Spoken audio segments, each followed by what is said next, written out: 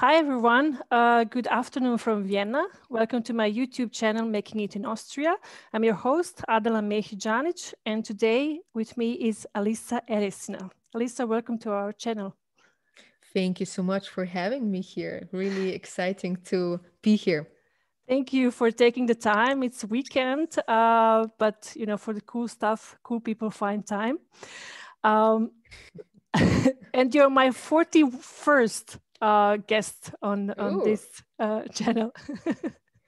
It's really You cool. made quite a lot of interviews already, like pam, pam, pam, one after another. Love it. The baby coming, so it was just like, okay, this needs to be done, and yeah, and I love it. So it was my energy booster, daily energy booster to meet people and stay connected, stay in touch, get to know you all, and so on. But let's get back to you, Alisa. So who is Alisa? What should we know? What would you like to tell us? Who is Alisa? Good question. I'm a human being who loves to explore and create a meaningful life for me and others. I think this is the most easiest way to explain what I do. I'm a coach and business. I have many different topics and initiatives which I love to invest and speak and work on. One of them being the female cycle. So you see, I love taboos because I think taboos which have a profound value for our society or personal lives. This is my jam. So I feel like it's kind of an invitation to come like, okay, why are we not talking about this? How are we integrating this in our work and society and lives? So female cycle is one of that. And with the female cycle, I mean from periods up to motherhood, so entire women's cycle up to menopause. And this is something which is very close to my heart, but also other topics like psychedelics, leadership, new work, sexuality, relationships. And generally my corner is personal growth. So I help individual people, but also organizations to come to more authentic alignment in leading and creating epic stuff. And my background is quite spread out, as probably you can already notice. So I'm having a business background and social-ecological economics, but also more the non-classical background from personal growth, from meditation, yoga, tantra. And I was exploring throughout my 20s quite a lot. And now only in my 30s, everything is coming basically together to a more coherent way. And this is what's I love doing and communicating and sharing with others. And let's see where this journey leads. You also have your I Am Enough podcast, right? Oh, yes. Yes. Yes. Tell us a little bit about that. So that's very much connected with what you're doing. Yes, absolutely. So this is something which I launched in the beginning of 2020, and it arises from a desire to connect and speak more openly about the topic that I am enough. Now, obviously, on the one hand, like I feel this is, or probably you can already assume this is something which I struggled with a lot throughout my life, not feeling worthy, not feeling worthy of success, happiness, or just finding my space here. And I think it's not only a topic which is relates to women, but to more people, but throughout my work with women specifically, I also noticed that always this topic pops up. So I wanted to create a way of let's speak about it more openly, more warm-heartedly, and include different leaders and role models across all industries. Because I think for me, and I know you're also very into leadership, for me, leadership has nothing to do with a certain position or title or industry. It's more a way of how you show up to yourself, to the people around you, and to life. So I don't care if you are a corporate leader or you're a mom or an activist or a tantric expert. Like all of us have a certain piece that they can contribute. So I wanted to invite different leaders and role models and speak about them on leadership, empowerment, spirituality, because I think this is also somehow especially if it comes to business context, something that we don't usually openly speak about. And I wanted to broaden a bit our horizon on the one side, what it means to be a powerful human being. It's not only the corporate path, it's many shades, colors, and expressions, but also to increase a bit awareness of how we lead our lives and what matters to us. So, yeah. if you haven't, to our viewers, if you haven't checked Alisa's podcast, definitely I Am Enough, check it out. You have already like lots of episodes, 80, 90, hundreds of episodes, so really, really powerful women. Do you see maybe any difference, like if you have guests from Europe, they are open to talk about these specific topics, or from the US, or, do you see any, when you look at your guests and when you look back at your interviews, any differences, anything that you would like to share with us, how to overcome this? And I just recently, I visited this I'm Remarkable workshop from Google, through the new IT girls, and it was also a lot about self-promotion, achievements, sharing, visibility, and it was well for for women, but also for underrepresented groups, minorities in any setting. So what do you see on your podcast? Any conclusions that you can share with us? So would love to share also my personal experience, because it relates something to the work what I do, but also from the perspective of many guests who have been on the show. So one thing is, I think there are many ways of how to step into your confidence or power, or to overcome this imposter syndrome. There is not one way of doing it. And it might be that you create a network, as you mentioned, or find a community of like-minded people who support each other, because we know, and there's even the saying, like, you are the result of the 5 people around you. That makes sense because we exchange ideas, we reflect each other. So it's important who we surround ourselves with. And if you don't have an empowering community, maybe you don't have an empowering personal family or friends background, then it's important to create something. So this is something definitely what I see also reflect in the interest. It's important to create people around you who support and lift each other up. But on the other hand, it basically people, it's like with your podcast, there's so many different stories, there's so many different approaches, there's so many different ways. But if I could point maybe one thing out, is just doing these things. So not staying in the head, but really doing the things. And that brings me to this, my personal experience, or when I work with others and we approach these topics in whatever format, workshops or coaching, is that one thing that are really important for me to share is that we usually have this tendency to try to solve this problem with our mind. So we think about it, we try to find solutions, we strategize, categorize. And the thing is, this is actually where the problem started.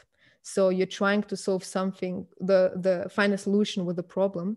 And my invitation always is to include your entire system. So work with the body equally as with your mind, because being confident is also, it's a holistic process. It's a feeling that you're worthy. It's or wherever you belong. It's how you show up with your body. It's your relationship to this beautiful vehicle.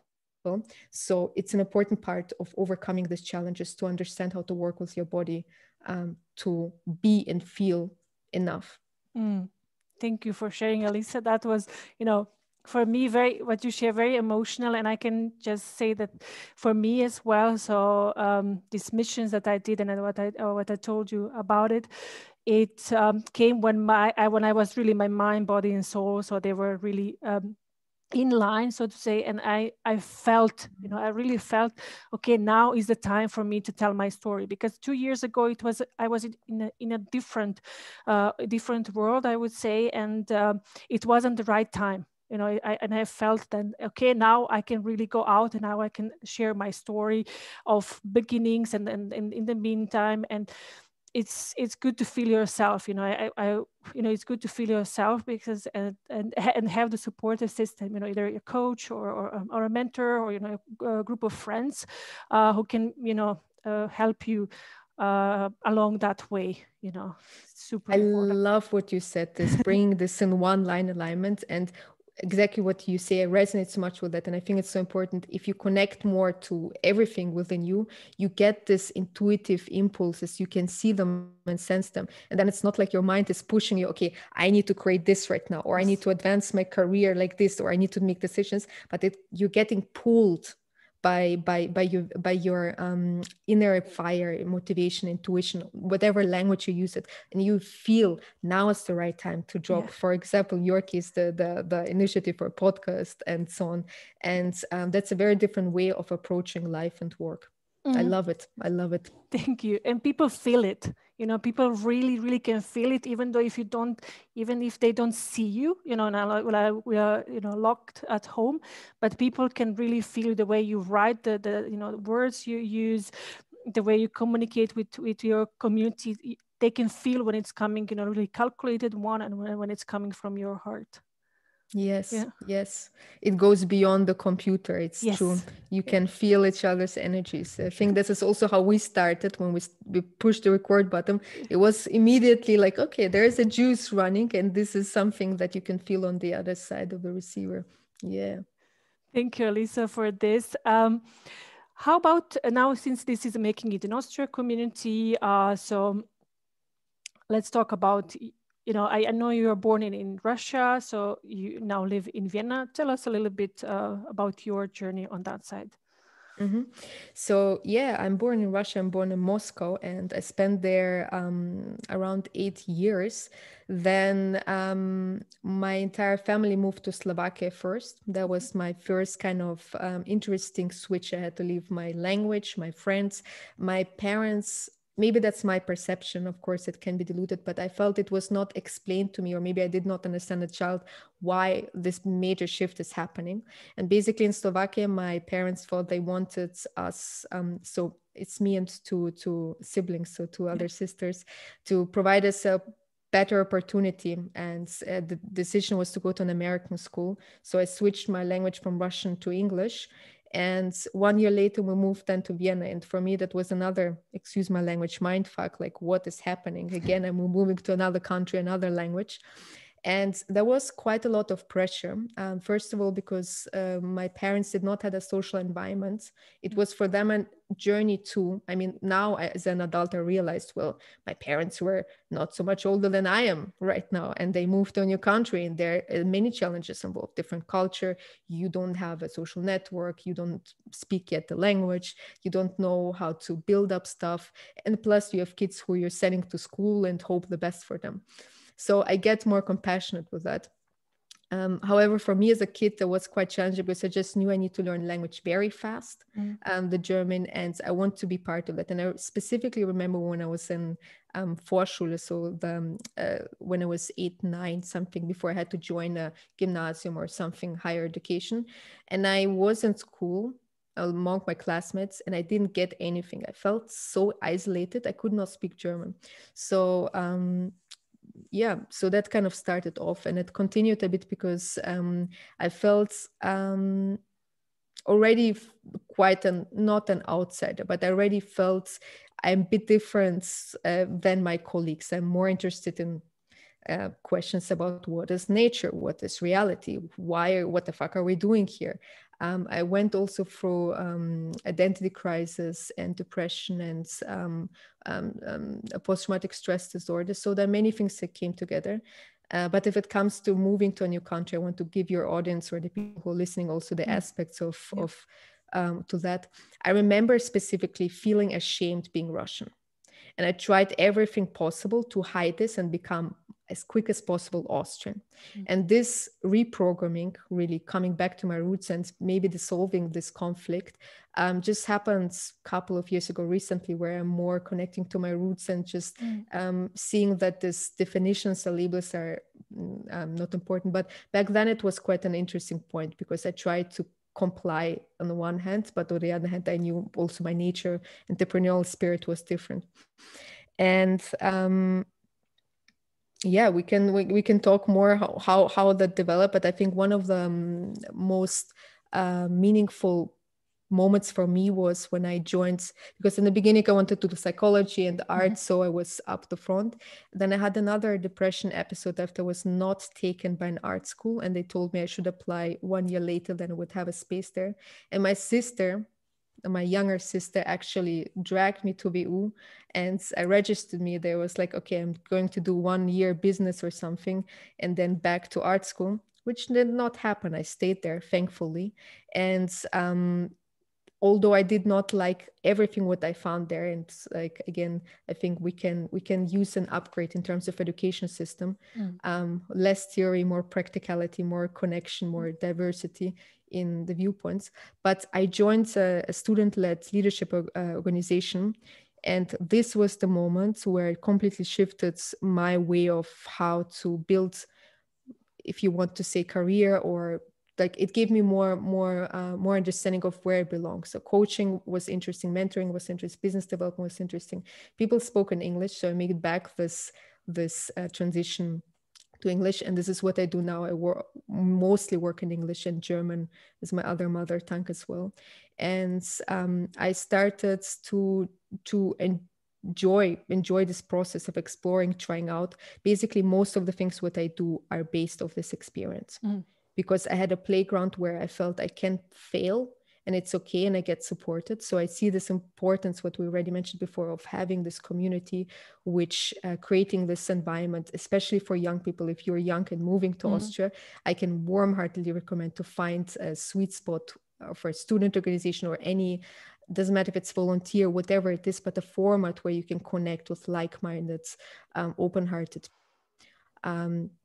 And funnily enough, out of the student-led organization, many of these are still entrepreneurs in the Austrian ecosystem.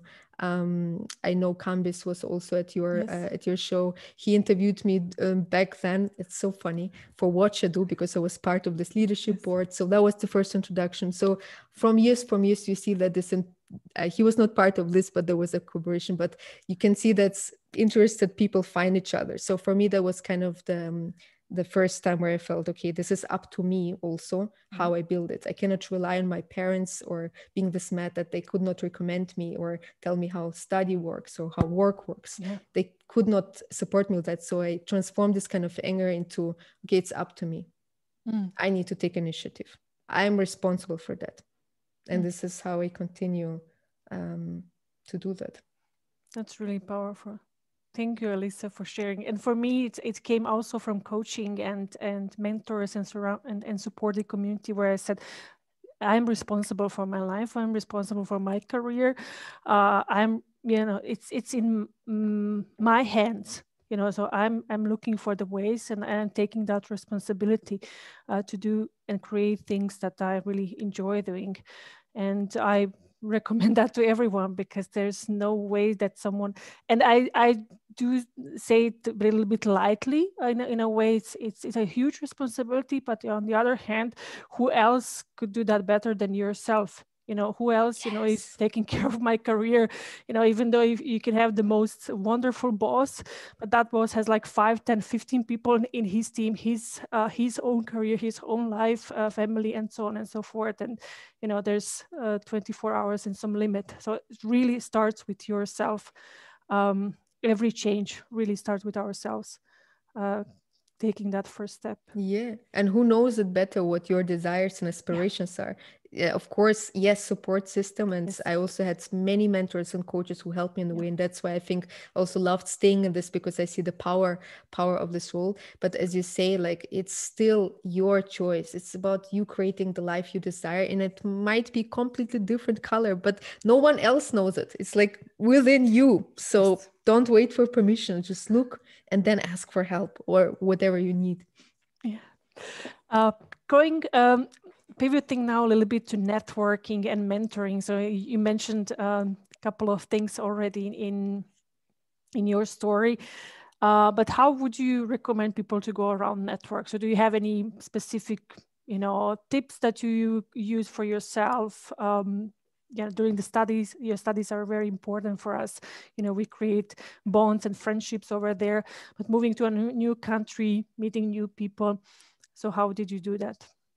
Yeah, I love that, and is before the record, but we shared about, and I love that you are cold and you deserve this type of networking queen. So that's good that we're diving also in this topic.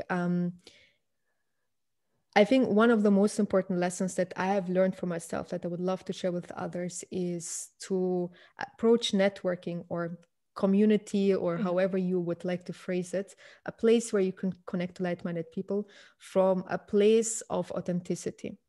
So in the beginning, especially when I was a younger kid and just coming from business background and being like, you know, having my foot into the corporate world, I always, very often I felt I need to change somehow my image, how I am, in order to fit in. Now, I'm not saying that it's not good to be open to see like who's out there and what context is, but I think very often I kind of neglected what I can bring with my color to the table and thought I need to comply more. And over the years, I learned to be myself more. And myself, like may be different for you or for anyone who's listening to, but myself, I love to talk about deep stuff. Like I usually skip bullshit conversations. I'm not interested in the CV or like tell me your titles. It's not that it's not important, but I think like I know it from my heart. The people I connect most on a heart-to-heart level, and then there is a professional connection. This is where I'm going to stay. Like this is not, it doesn't work like you tell me first the things you do and then we have kind of this very stiff handshaking. So it's not my style. My style was being open, funny, friendly. I love joking around. I like this playfulness. So it's more fun for me at these gatherings, and it's more fun for others because I'm sure that everyone who is going there, like maybe you don't know people, then you have your image to protect, and then you represent your company or whatever you are, what your agenda is to come there. But if we bring more joy and fun to that, and remember that in the end of the day, we're all humans. Humans with desires, dreams, failures, fears, children, no children, aspirations, struggles, fights with our partners. That's all us. So for me, that was quite a secret and change to bring this humanness into connection. And for me, because I'm also so interested in many different topics, I've been from sex positive communities where it's a completely different context to network or to be with people, to very corporate communities or in startup. Like all of them have a different color, but I feel comfortable there because I'm not changing who I am. I'm just getting there, being curious. And this is a very I think that's, if there's one message I would like to share in terms of networking, that would be that. Yep. I love that. And as you said, authenticity. And what I always like to say is like, you are different. So I'm different. So I felt different I'm from Bosnia. So then I learned German here, then I came here, then I went to, business corporate events, and I'm only a woman in the room, and I'm tall, 180. I wear high heels, I like makeup, and I talk tech.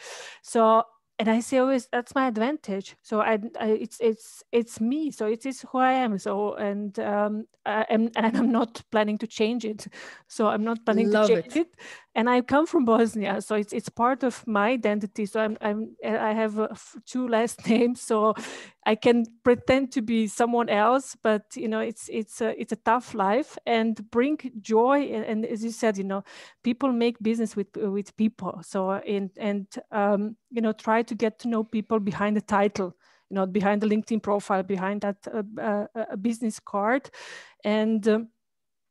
So if someone is looking for a book, I can recommend the one from Keith Ferrazzi on Never Eat Alone. It's a lot about, it's a light read, a lot of stories, and he tells exactly what you said yourself, the way he made businesses, going with, this dinners with VIPs, corporate, and so on. And then he would sit with someone, and they would end up, talking about their marriage or their kids, and then their family and their challenges that they have.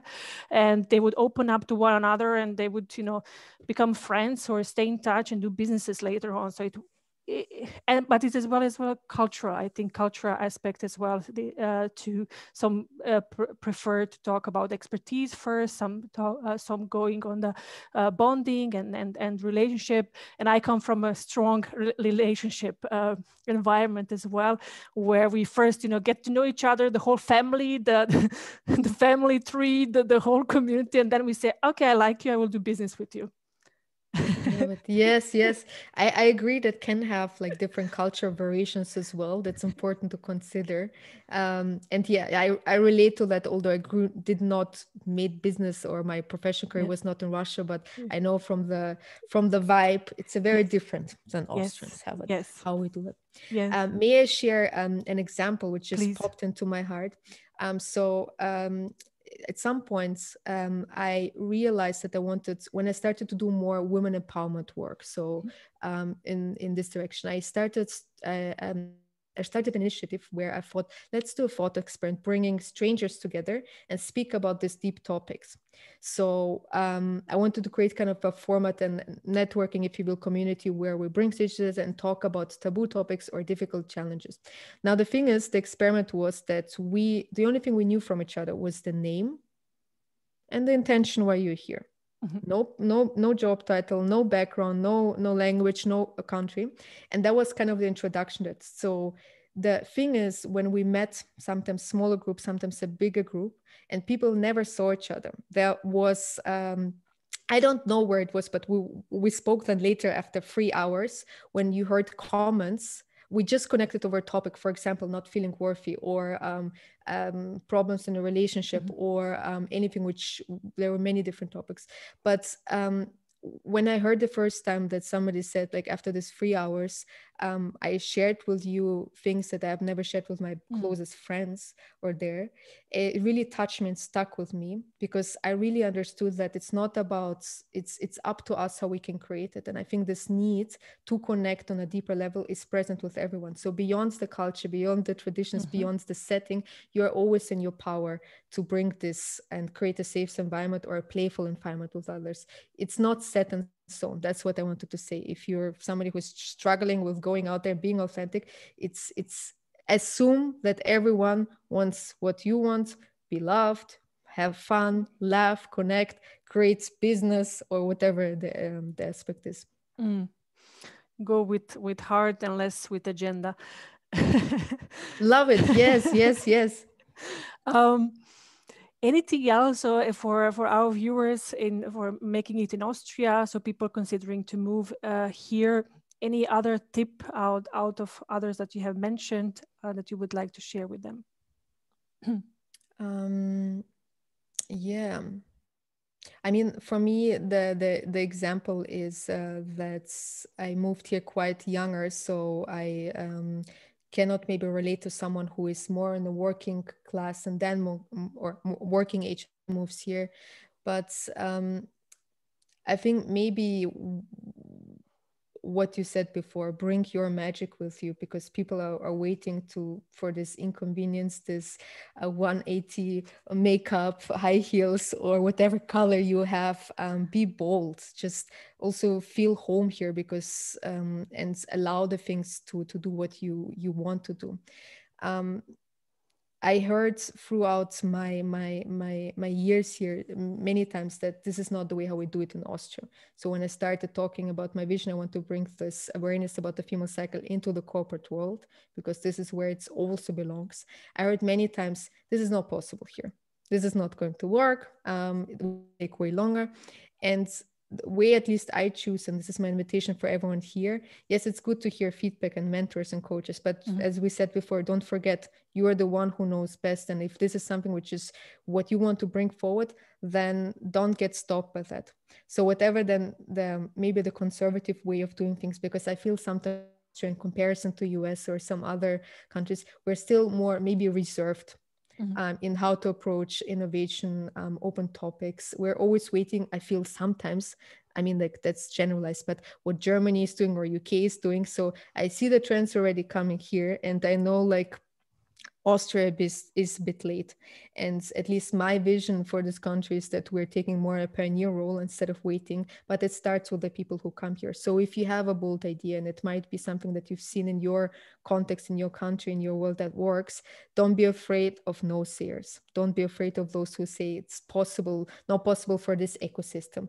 Maybe, but maybe that's complete bullshit. So I would rather try it out and see what goes, and see where you connect and get support, rather than taking yourself out of the game before Mm. it even begun. Mm.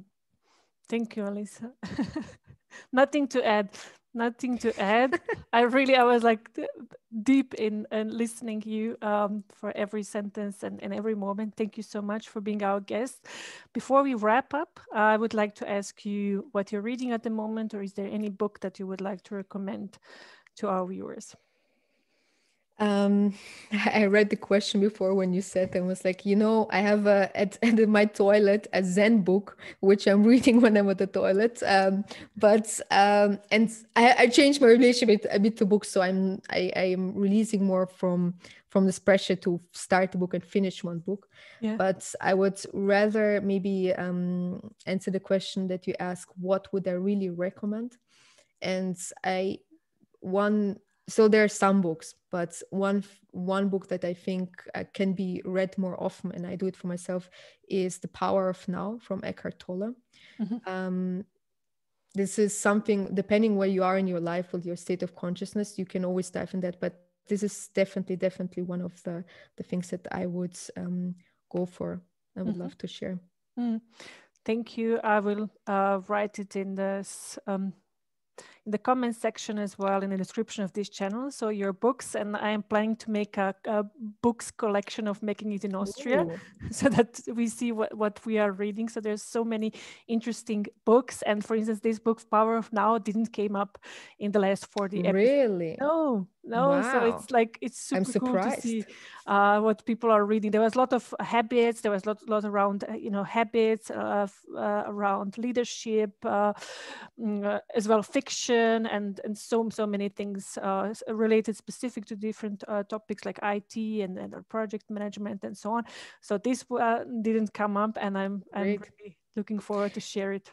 I will pitch it more or spark the interest of if somebody never heard of that. I think if you cannot master the present moment, you cannot master business or life. So that's why connection, why this is so important to understand this power of now, how it relates even to advancing your career, your business, and your personal life. So, Pam, no, I'm Must. kidding. It's a You must. don't have to read, but it's a warm-hearted recommendation. Yeah. Thank you so much. And thank you for being our guest today and spending this afternoon with us. I will link all of your contacts as well under this episode, so people can get in touch with you, so they can listen to your podcast as well. It's a really cool stuff what you're doing, and I'm really happy to have you on this show. Mm. Adele, also from my side, thank you for doing this. Thank you for creating this space. Thank you for your positive vibe and smiles and thoughtful questions.